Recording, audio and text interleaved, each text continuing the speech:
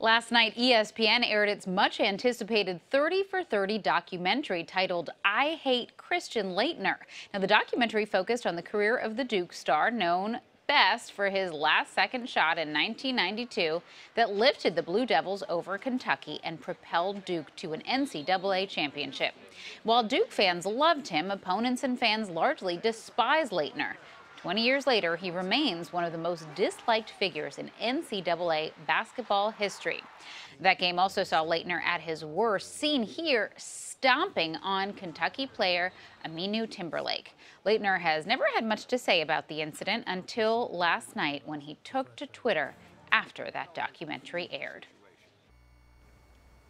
Hey Aminu, some say I had the perfect game against you guys, but I made a mistake when I stepped on you. I'm sorry. After seeing it on Twitter, Timberlake responded to the apology. Hey Christian, I wasn't holding my breath. It's been over 20 years, but I do appreciate and accept the apology. I enjoyed your show and enjoyed being a part of it.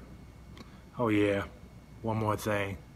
Go Big Blue. What a happy ending, all in good fun. Now, after his apology, Laettner promoted the hashtag #NoLongerHateLaettner.